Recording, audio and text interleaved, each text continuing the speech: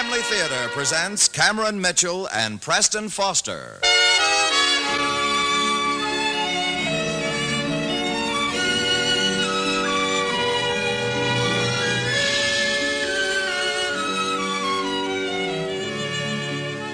From Hollywood, the Mutual Network, in cooperation with Family Theater, presents Stay Up for the Sunrise, starring Cameron Mitchell. And now, here is your host, Preston Foster.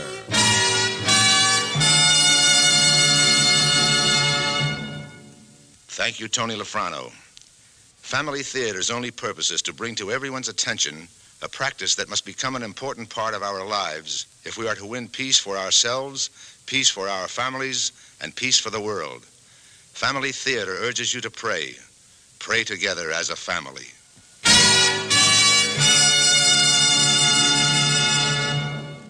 And now to our transcribed drama, Stay Up for the Sunrise, starring Cameron Mitchell as Jerry.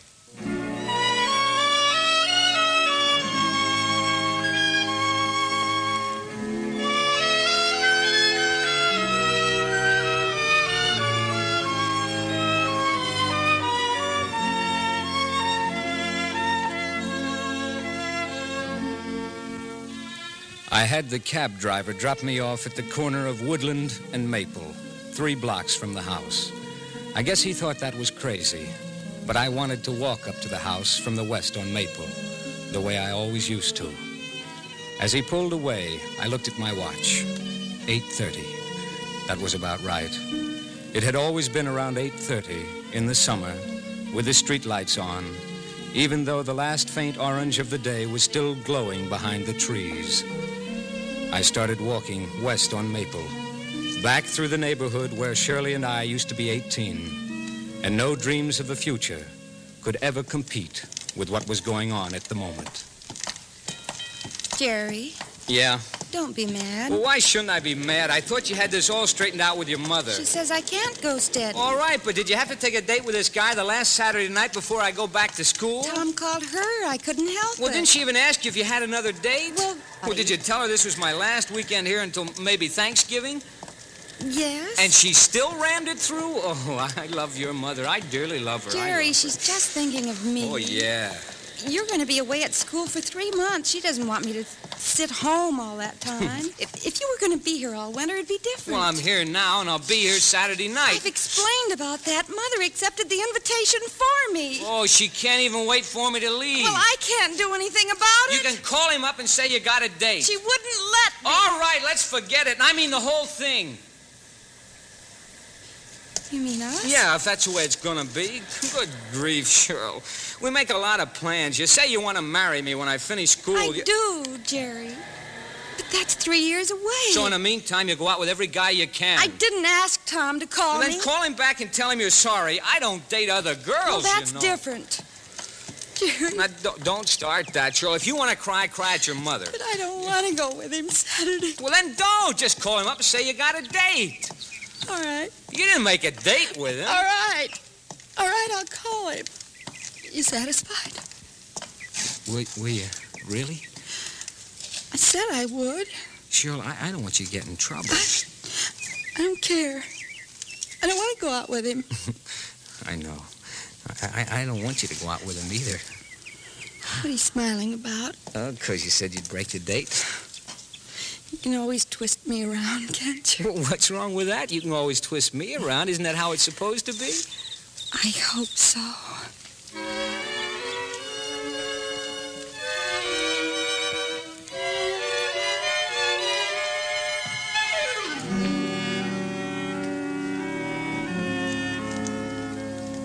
I watched Shirley go up the steps to the porch and then in through the front door of her house. It was about 8:30 in the evening. The streetlights were on, and the last faint orange of the day was still glowing behind the trees. Mr. Johnson? Are you Mr. Johnson? Oh, yes. I saw you standing out in front of the house. I'm the real estate agent. Name's Hill. Oh, how do you do? Didn't expect to see you walk up. I thought you took a cab from downtown. Well, I did, but I got out a few blocks back. I wanted to see some of the neighborhood again. Yeah, I know. Mr. Spears told me you grew up just a couple of blocks from here. Mm-hmm, that's right. I moved to New York right after the war. Folks still live here? No, there was just my mother. She's dead now. Sorry to hear that. Thank you. Would you like to see the house? Fine. It's for sale as is, you know. Quite a lot of furniture. Do you happen to know whose furniture it is? Oh, yeah. Most of it belonged to the Madisons. Oh, I thought they rented the place to another family back about 5 years ago. That's right, but they rented it furnished. Oh. That was after old man Madison died and the missus went back to Florida. Step inside. Thank you. I think there's a light somewhere on this wall. Right here. How do you like that? No lights. I phoned the power company personally this morning. Maybe the fuse is blown. I've got a flashlight out in my car. I'll go get it. Maybe I can find that fuse box. Sure. Unless you'd rather come back tomorrow? No, Mr. Hill, I'd like to see it now, if you don't mind. Oh, not at all. I'll be right back.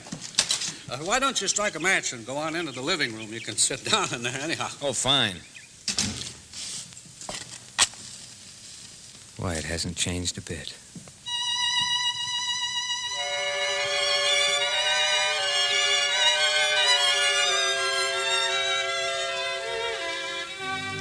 There's the piano we used to stand around, the big couch in front of the fireplace, phonograph.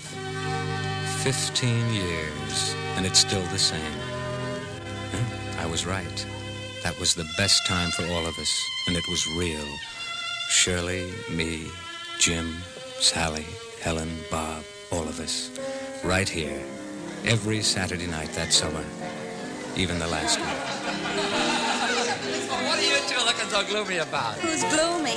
Parting is such sweet sorrow. Go soak your head, will you, Robert? Don't worry, Jer. I'll keep an eye on Shirley while you're gone. Oh, yes, you Yeah, that's will. what I'm afraid of. Ah, your master's voice. Are you folks riding with us? I don't care, Helen. You want to, honey? Anything you say. Now, why can't you be like that? Oh, phooey. Well, if we're going, let's go. Oh, I can't leave till the others do. What's the rush, anyhow? I told you Daddy said they wouldn't hold the table after 9:30. He's president of the country club and he lets the waiters push him? Oh, very funny. But if you don't want to stand out on the dance floor all night... All right, we'll go.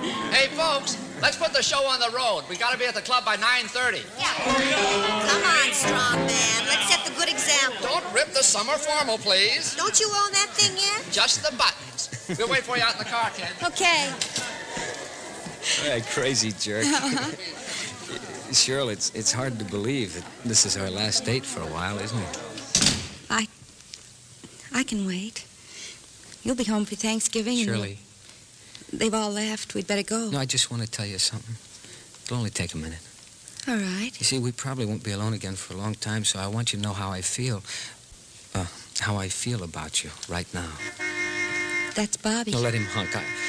I just want to tell you that I don't think I'll ever love anyone as much as I love you this minute. I know. It's hard to explain, Cheryl, but I don't know. I got a feeling something's going to happen, something that'll change it or us, and I don't want it to happen. Won't, Jerry. I love you. I want everything to stay just the way it is, right now. The way you look, smiling a little, your hair like that. Hey, Jerry, let's go. You know what I mean? Yes. That's how I want it, too. Mr. Johnson, can we put it on the road? Mr. Johnson. I just wanted to tell you, Cheryl, so you'd know. It's not very often a thing like this happens.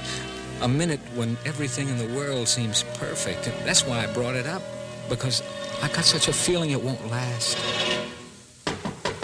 Miss Johnson? What?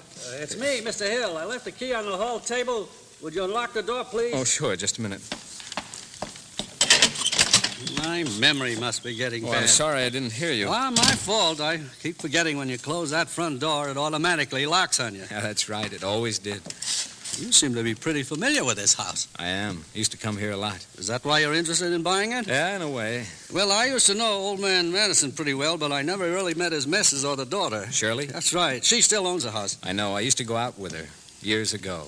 I knew her husband very well, too. Bob Shelley? Yeah, went to high school with him. Wonderful fellow. Always clowning. Sure was a shame. Yes, I never did hear just how it happened. He was driving back from Winthrop last winter, late at night, roads pretty icy. Just must have fallen asleep at the wheel. Well, he was a wonderful guy. I understand he left some children. One little boy. By the way, you figured on moving your family out here from New York, Mr. Johnson? No, I don't have a family. I'm not married. Engaged? Well, in a way, but... Local girl? No, she's back east. It's nothing definite. I don't mean to be nosy. Oh, not at all. It's a perfectly natural question. I just thought, since you're planning on buying a big house... Well, I'm not even certain I'm going to buy it. Say, that's right. Standing here gabbing. I ought to go find that fuse box so you can see the place. As I remember, it's in the kitchen. I think you're right. I'll go take a look. Oh, is that a phone? Yeah, up on the landing. We keep it connected. Mr. Spears handles a couple of houses out this way, and we like to have a phone handy. Well, who'd be calling here? Maybe Spears. He knew I was going to show you the place. Hello? Yeah? Yeah? Mrs. Shelley? Oh, this is Mr. Hill. I'm with Spears Realty. That's right. Yes. Yes, he's right here. Hold on a minute. It's for you, Mr. Johnson. Mrs. Shelley, the owner. Oh, yes. I wrote her I'd be in town. Here. Oh, thanks. You don't have to stay here any longer, Mr. Hill, if you don't want. I don't Well, mind. to tell you the truth, I'd like to look the place over by myself. Well, sure, if that's how you want it. Sorry about the lights. I'll leave you the flashlight. Oh, thanks. Tell Mr. Spears I'll let him know one way or the other in the morning. Sure you'll be all right. Sure, Mr. Hill. Don't you worry. You go on home. I'll lock up. Think you can get back downtown all right? Yeah, I'll be fine. Don't you worry. Okay. Night, Mr. Johnson. Night. Hello? Hello, Shirley. Yeah, I just got in town a couple hours ago. Yeah. Yeah, no, there's nothing crazy about it. I really want the house. I guess it's the only one in the world I've ever really wanted. Are you far from here? Well, could I come over and get you? I was going to call you after I'd seen the house, but... Uh-huh. Well, all right. Sure, I'll be here. You know something, Shirley? It hasn't changed. It hasn't changed a bit. And neither have I. How long will you be? Oh, wonderful. I'll be waiting. Bye.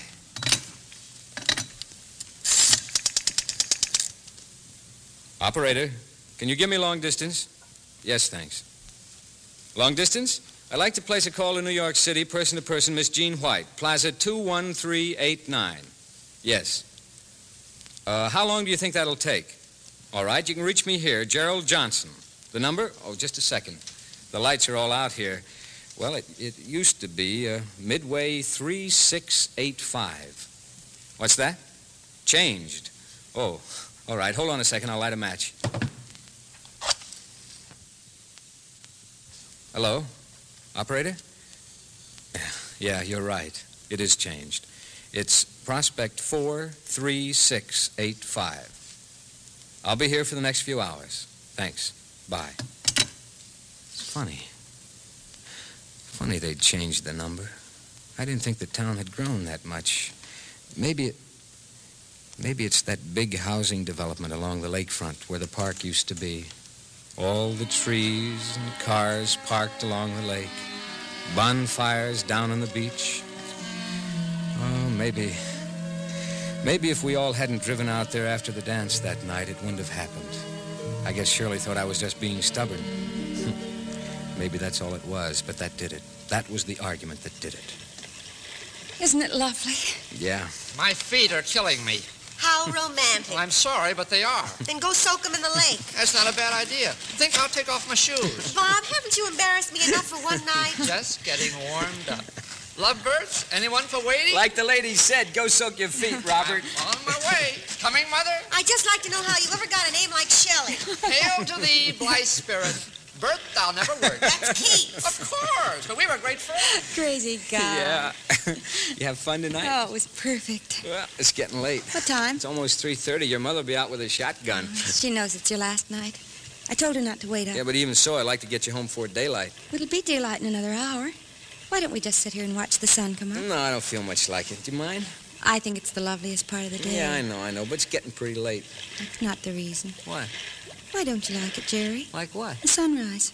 Oh, I don't know. I just don't care about it. I think it's greatly overrated. Can't we stay and watch it just this once? look, for Cheryl. me. All right, I'll turn that around on you. For me, let's not stay and watch it. Why? Just because I want to? No, because I don't want to. What's so hot about the sunrise? I think it's gray and it's cold and it's nuts. I think it's beautiful. Okay, so next week you can stay up and you can see it until you're blue in the face. If I want to, I will. Hey, what's all the But excitement? tonight I'm taking you home. You are not. Oh, yes, I am. The fifth round, Lewis leads to Oh, the left. shut up, Bobby. Let me take your car keys, will you, Bob? Sure, what's the beat? Don't bother, Bob. I'm not going. You're my date and I'm taking you home. You're not taking me home because I'm not Oh, going. yes, you are, and there I'm goes the taking bell. you The fighters home. are back Shelley, in the ring. will you shut up? Well, what's so funny? Oh, come on, Jerry, forget it. Oh, wait a minute. I just don't see what's so funny. All right. All right, Shirley. Very funny. Now, you going to let me take you home or not? Why? Why don't you want to stay up and see the sunrise, Jerry? Because I don't. Now, come on. I won't come on. Who do you think you are, Napoleon? No, I'm your date. Yes, and I broke another date, so you would By be. the big favor. You seem to think so at the time. Oh, kids. You get out of this, will you, Robert? Okay, okay. I'm not going home with you, Jerry. For the last time. This is Shirley. the last time. You mean that? Yes, Okay. Okay, I'll write you sometime. you do that.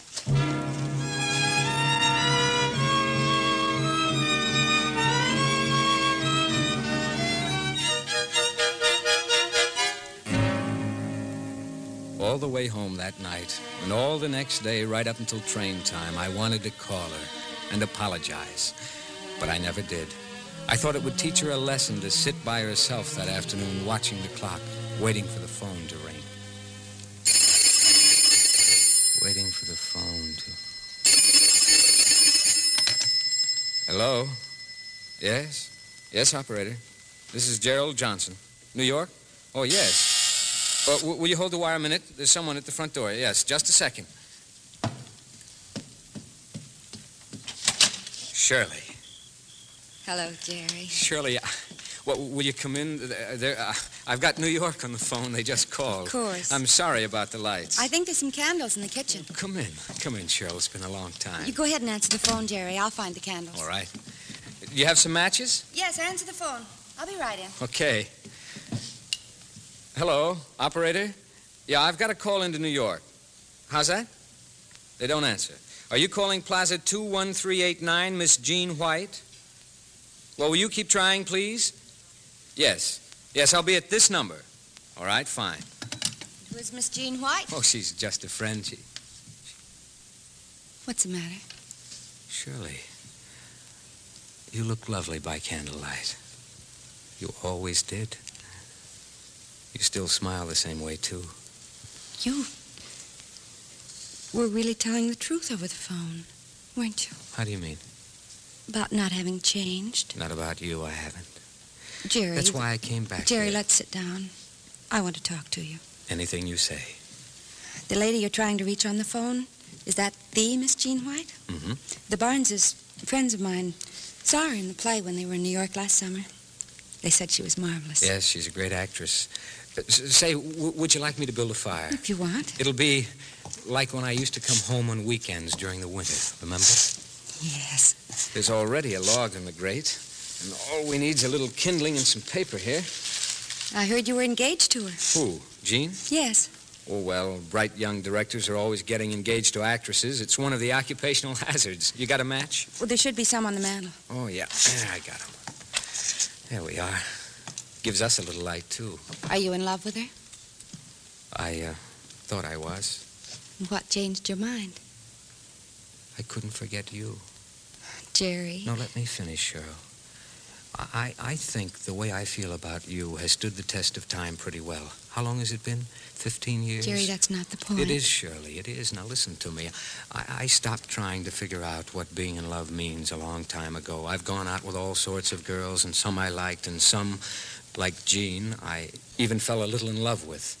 But it wasn't what I felt for you, Cheryl. It wasn't anywhere near it. But, Jerry, that wasn't real. You mean you didn't love me Well, then? of course I did. Then it was real, Cheryl. As real as this house, as real as we are right now. And you still feel the same way? I thought I did, or I wouldn't have come back here.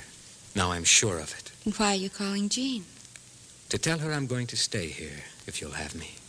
Jerry, Will you, Shirley? Will you marry me? what about your work? Well, what about it? This is a good-sized town. I could start a repertory company. Oh, well, why Jerry. not? I've always wanted my own theater. You'd hate the life here. No, not if you shared it with me. If I could only make you realize that what you're in love with isn't me. Why do you say that, Cheryl? It is you. It's always been you. That's the one thing that's never changed. Darling, you're wrong. Look, I'll prove it to you. I'll do anything to prove it. Anything? Anything you want. What is it? Will you wait a few hours before you call Jean and tell her you're not coming back? All right, but why?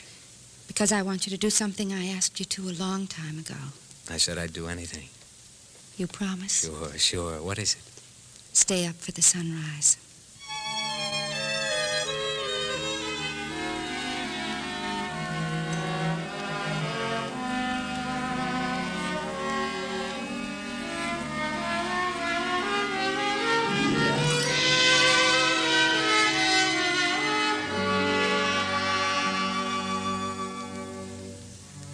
We sat there in the firelight, Shirley and I, talking, remembering, going back to a past that I'd never been able to forget. For a while, I lost all track of time and place. It was as if we were reliving those days all over again. And then gradually, I'm not even sure how, it seemed that we'd begun to talk less about the past and more about what had happened to us since then. Shirley told me about her marriage to Bob, what a wonderful husband he'd been, and how greatly she and young Tommy missed him.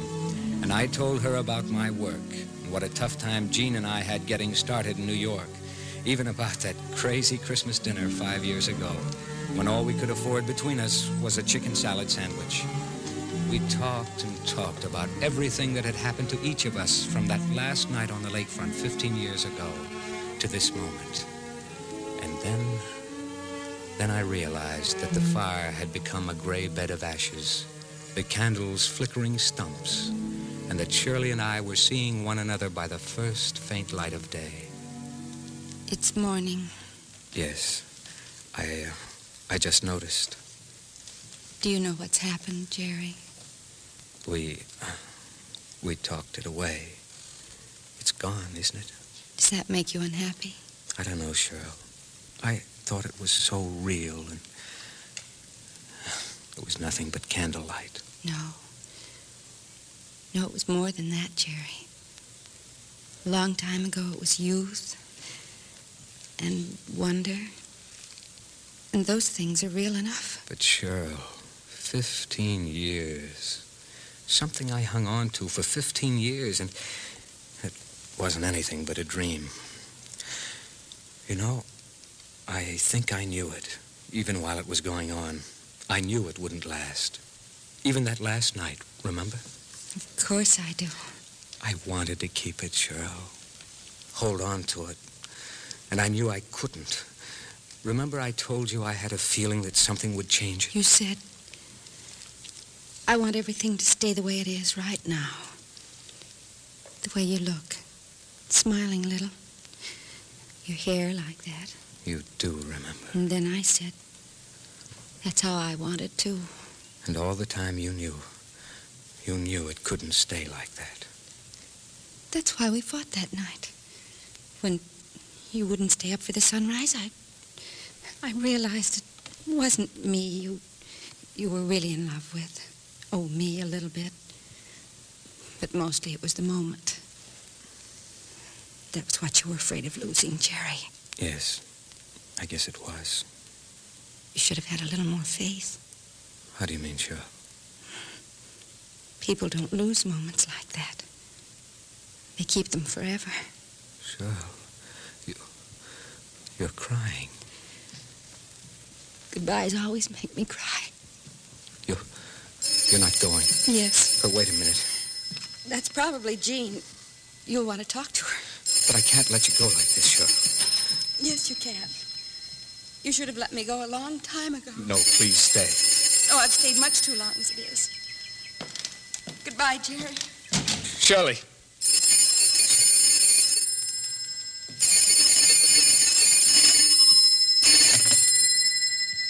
Hello? Yes? Yes, operator. New York? Yes. I'll hold on. Gene? Yeah, this is Jerry. Hey, you sound great. Where? Oh, I'm calling from a house. Old friend of mine used to live here. Yeah, sure, I'm coming back. You don't think you're going to get away from me that easy, do you? How do I what? Oh, how do I like seeing my hometown again? Well, it's changed. Or maybe I have, I don't know. I used to think there was something special about it, but I guess that was just my imagination.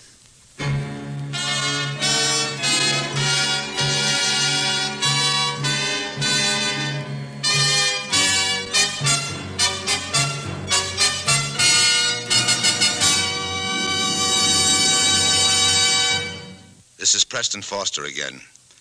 I guess you saw recently in the papers that with the consent of Congress, our president has signed an order adding 2 new words to the Pledge of Allegiance. The words are, under God. So now it reads, I pledge allegiance to the flag of the United States of America and to the republic for which it stands, one nation, under God, indivisible, with liberty and justice for all. Under God. Those 2 new words are highly appropriate and very welcome additions to the pledge. What they amount to is an official recognition of the simple fact that God is the supreme sovereign of this nation, of all nations on the face of the earth. We say this is a simple fact, and yet how much recognition beyond lip service have we ever given to it? Over the centuries, we have exhausted our best energies in a futile, seesawing race to devise weapons that would give us temporary superiority over our enemies. And what have we finally produced as a result of all this prodigious effort? A world we can blow to pieces by pushing a button. So what have we got? A dead heat. And once more, mankind is being given a choice. The same choice 2 of his spear-bearing ancestors had 10,000 years ago when they came across each other in the jungle. Either he learns to live with himself, under God, by following his laws, or he faces destruction. It's still possible to choose, too, even today. For although there are powerful, evil forces ranged against us, we have an even more powerful force on our side, the force of prayer, daily family prayer. We can pray for guidance, we can pray for strength, and most of all, we can pray for our enemies. Say, there's a secret weapon I'd like to have them steal from us. By the way, here's something that's no secret at all. The family that prays together stays together. More things are wrought by prayer than this world dreams of.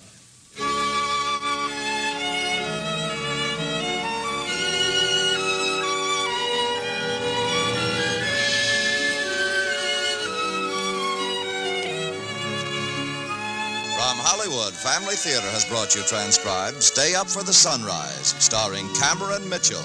Preston Foster was your host. Others in our cast were Virginia Gregg, Charlotte Lawrence, Herb Butterfield, and Charles Smith. The script was written and directed for Family Theater by John T. Kelly, with music composed and conducted by Harry Zimmerman.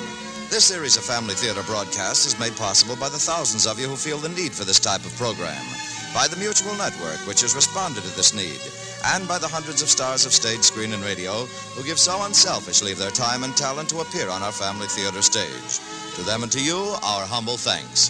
This is Tony Lofrano expressing the wish of Family Theater that the blessing of God may be upon you and your home, and inviting you to be with us next week when Family Theater will present Hound of Heaven, starring Dan O'Herlihy and Raymond Burr, with Loretta Young as hostess. Mr. Thomas F. O'Neill, chairman of the board of the Mutual Broadcasting System, will be our special guest. Join us, won't you?